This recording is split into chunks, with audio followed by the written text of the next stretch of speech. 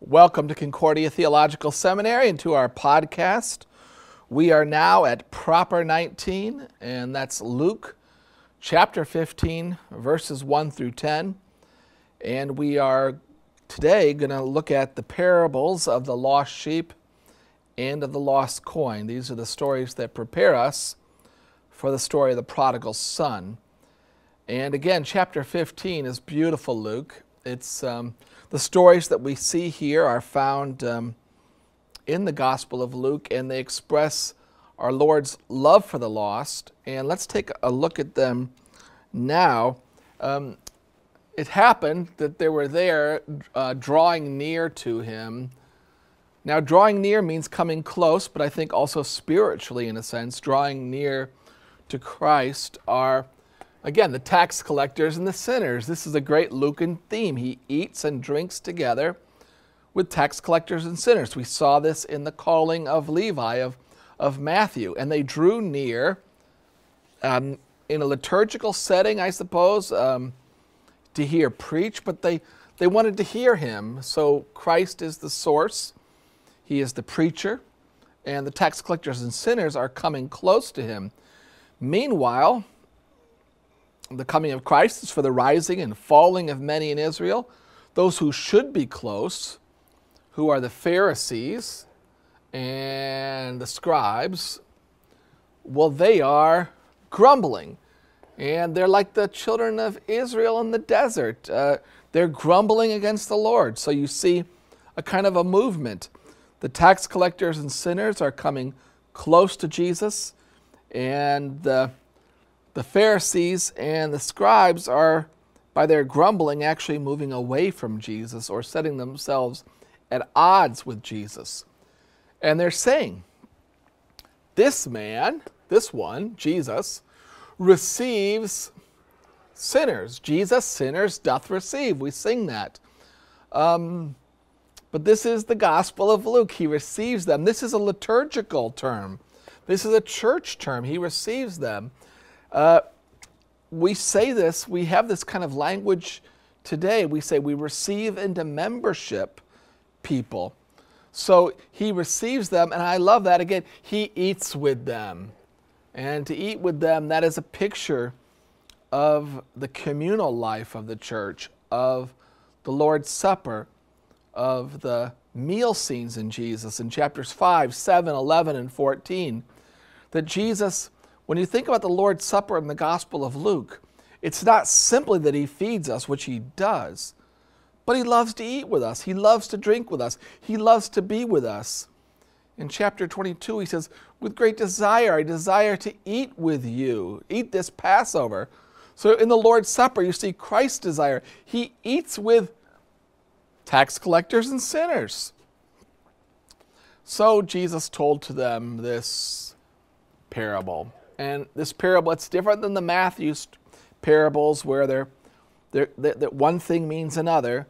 The parables in Luke are often more like stories, the vivid ways of bringing to us a picture of who God is, who Christ is.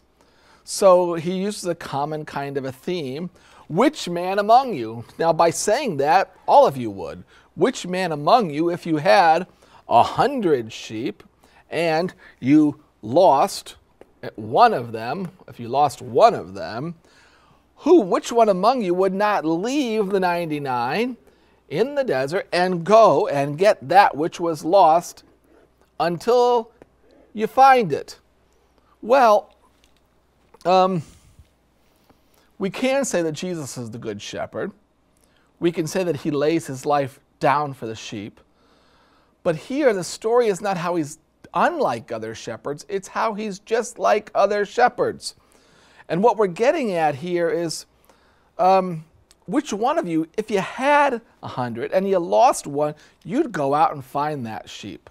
And I'll see what happens, and we'll talk about this a little bit more.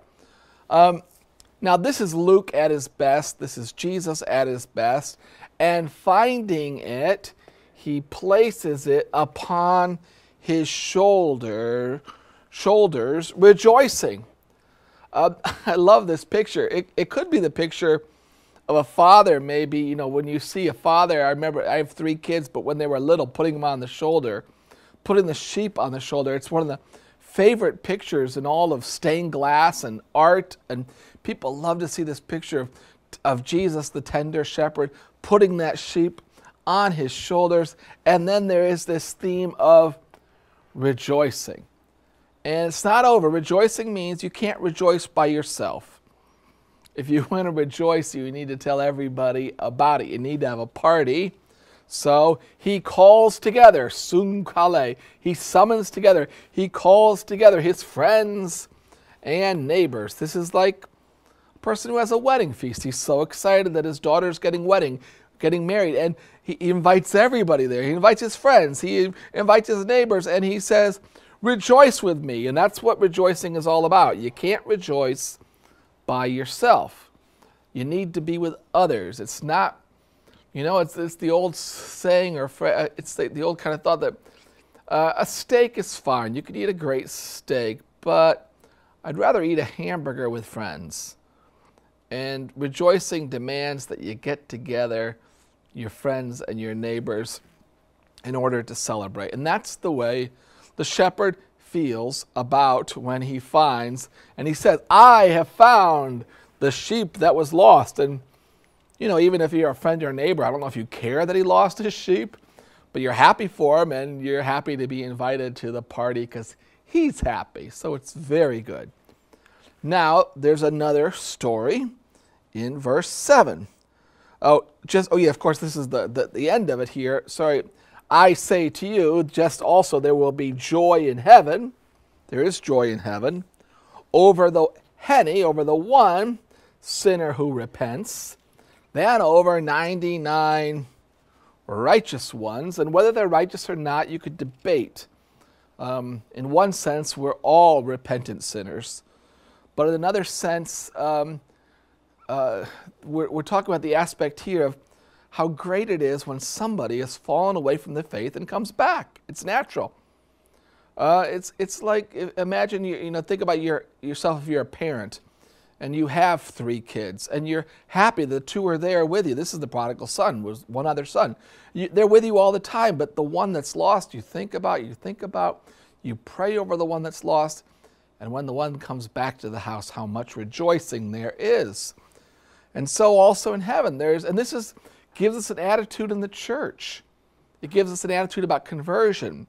It gives us an attitude that when people have gone astray, that how we welcome them with open arms, how we're excited when they come back, that we pray for them, that we think about them because we want them to be with us. So I say to you, there'll be more joy in there's joy in heaven, more joy than over one person who repents than over 99 righteous ones who have no need of repentance. And that can be used truly, those of us in the church. It can also be used ironically over those who feel they have no need to repent. And of course, we all need to repent. Now the next story is it's short, but it gives us, Luke loves to do this. He tells a story from the male perspective, and then he tells it from the female perspective. And the second one is the story of a woman. Some people think this is a story of the church because it's a woman, the bride of Christ. I don't think necessarily so. Our Lord himself is happy to compare himself to a mother hen. But to give it a different perspective on this, we can think of, if we don't want to go the shepherd route, there is a certain woman who has drachma or coins, having them 10. She has 10. But if she should lose 1 drachma, what will she do? Well, she'll get out her lamp, and she does not light the lamp, and the luke's on, and she's gonna sweep the house. You can imagine this. And she seeks tirelessly. She keeps going until she finds it. And then there's the same kind of pattern that we saw with the shepherd. And when she finds it, eureka moment, Yaruso, she calls together. Here she calls again together her friends and her neighbors, and she says, "Rejoice with me, for I have found the drachma," the coin that was lost. Now I tell you, there is joy in heaven. Well, here it's better. Thus I say to you, there will be joy among the angels of God over one sinner who repents. So from the heavenly perspective, the angels are rejoicing when someone returns to the fold. Now there are a couple ways of thinking about this, and this is true of all parables. You can say, look how different God is than us because his great love. I don't think that that's the point here. I think with the shepherd, we'd all go out and seek that one. And if a woman, we'd all go out and look for that one coin. Well, is either one particularly valuable? Well, I would say objectively no. Because again, a person has 100 sheep and loses one. Well, you know, that's a problem for the shepherd, but maybe not for me. That's a 1% loss. If I had a friend who had stocks in the stock market and said to me, "I lost 1% yesterday, the stocks went down 1%, I might be nice and, I might say, well, okay, sorry to hear that. I might humor him a little bit, but I really wouldn't care that much. Also the woman, if you wanted to make the story about a great loss, you would say, there was a woman who had one coin and she lost it, or had 2 coins and she lost one, and it would be like, that would be something. She lost everything she had or half of what she had, but it's not like that either. She had 10 coins. She lost 1. I think what we're getting at is something different, another aspect of love, and that's obsession. As an example of that, I like to remember one of my favorite episodes of Seinfeld was when George, one of the characters here, there was a man who, it wasn't George, a man had an entire collection of TV Guide. It was TV Guide. And he had every single issue of TV Guide, that's it. But he lost one. It was the one where Al Roker, the weatherman, was on it. He lost it. And he was obsessed by that. And from the outside, you would say, who cares? It's a TV guide. And second of all, it's not like it's a TV guide with some famous person on it, some historic moment. It's just a weatherman. But he was obsessed. He couldn't stop looking for it. What it's like is if you've lost a tooth and your tongue goes over your mouth and it's looking for the tooth that's not there. It's that kind of obsession over what is lost. It's like if you've ever lost your wallet, or maybe your wife or kid has, objectively, it's not a big deal. What happens if you lose your wallet generally? If you're like me, you might lose $25. You might have to actually get your credit cards renewed. You might have to go to the driver's license bureau. So it'll be a hassle. Will it really be terrible? Not really. But what happens when you lose your wallet? You will look over the house, and you will continue to look, and you will look under the table, and you will look under the bed, and you will look in the car, and that's what obsession is. That's an aspect of love. It's an aspect of passion. You can't just tell somebody who's lost something to say, I'll get over it. You can't, because it belonged to me. It was part of and it doesn't have to be a big thing. So think about that. If a man with 100 sheep loses one and goes crazy finding it, if a woman with 10 coin loses one and then just keeps scouring the house until she finds it and has a party, how much more? How much more with our Lord? If one of us should stray, how much more will our Lord rejoice when we're brought back into the fold? How much more will the church rejoice when someone who's left our communion comes back, because it matters and it's great? And this is the kind of good news that we have to offer. And this is the kind of teaching also we should do when our children are younger, because we want to let them know that they're always welcome back. And if they're lost, if somehow they follow the ways of the world, we're going to try to find them. because we love them, because, God loves the world. He loves everybody. He loves the whole world. But he also loves every single one of us. And every single one of us matters to him.